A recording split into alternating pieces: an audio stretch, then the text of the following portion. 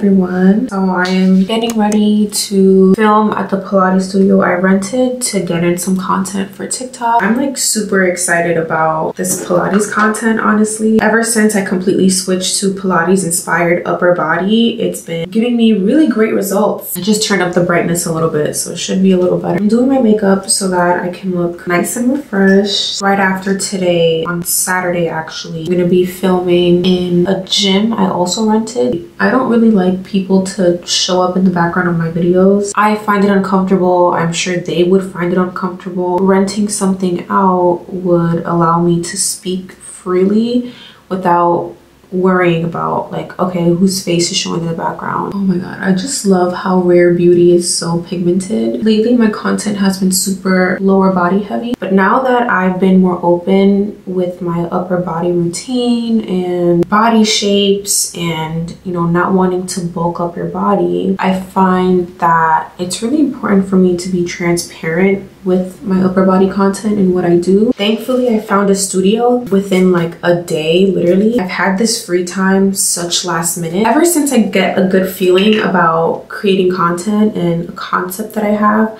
I've always made sure to follow through with it, because if you have a good feeling in your stomach, then it most likely means that that content is really good for you to make. It doesn't always guarantee that it's gonna go viral, but that doesn't really matter. What matters is that you're proud of what you created and what you made. This Pilates series is going to be how to incorporate all of the Pilates upper body movement into the gym already. So you're at the cable machine, you're gonna incorporate lots of different Pilates arm movements that can help you build muscle, but I feel like it's a little more effective in terms of toning as opposed to building muscle. And I made a TikTok the other day explaining the difference. Essentially, they both mean the same thing, but we interpret it differently. So when you tone, you're building muscle without the intent of growing, because you're losing fat and building muscle, but you're not really growing the muscle. You're not tearing and repairing. You're just kind of, you're building endurance a little bit, you're building strength a little bit, but it's not complete optimal hypertrophy. Some gloss on there. Let me show you the fit. This is what I'm wearing, and I'm just wearing this cute vest that I got from Amazon. I'm gonna be on my way now, and then I'll start recording once I'm there. Okay, we are here in the Pilates studio. I'm gonna put her information down right here on where I booked her in Peerspace. She's absolutely lovely, but here's the entire space. I'm super excited to start and show you guys my Pilates moves. So we're gonna get started.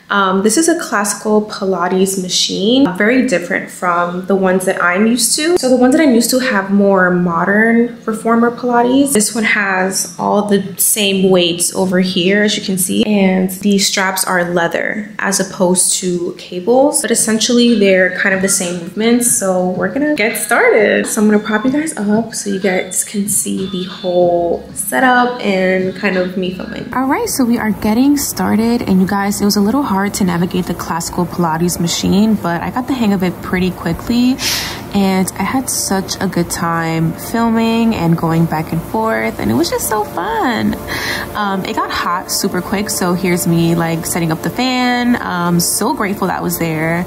But I did all variations of all the arm movements that I've learned, that I'm still learning, so this isn't all that I have to show you guys. And of course I took a phone break because, you know, I'm addicted to my phone.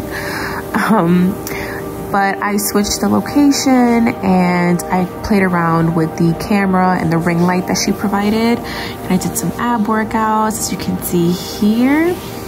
Y'all, I was actually shaking. I was shaking. I just couldn't take it anymore. But again, here's me just moving it around and seeing what other position I can show you guys and the angles. Y'all, this last ab workout absolutely killed me. It's my favorite Pilates ab workout with the ball. But here's me showing you guys, and I just had to stop.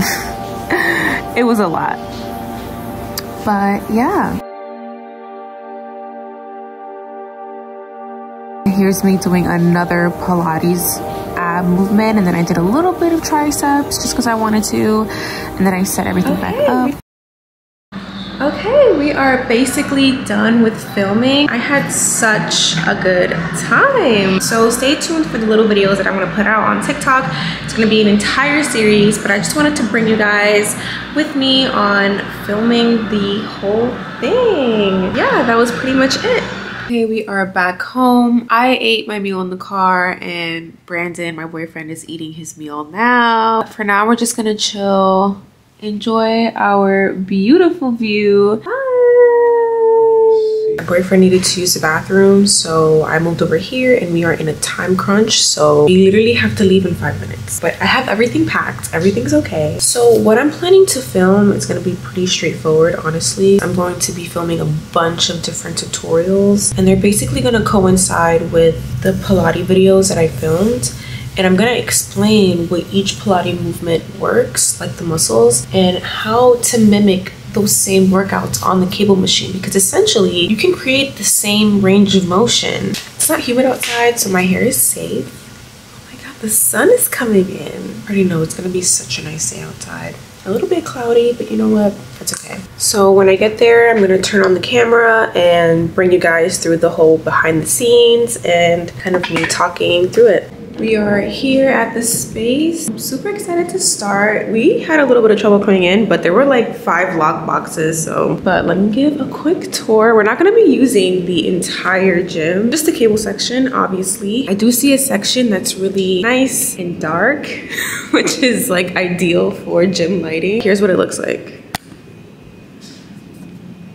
Very, very aesthetic. That cable machine is all that we need, and then they have a cute mirror here. Yeah, super simple.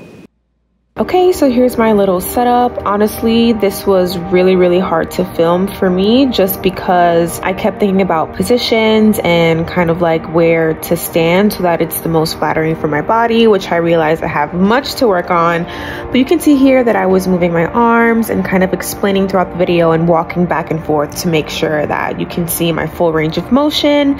And I was kind of going in between my phone and the actual camera filming to make sure that I get every single exercise and not missing any. But I really enjoyed it nonetheless.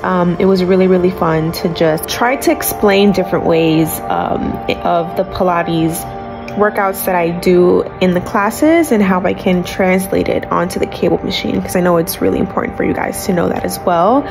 But yeah, I had so much fun. The lighting was hitting and I was super sore.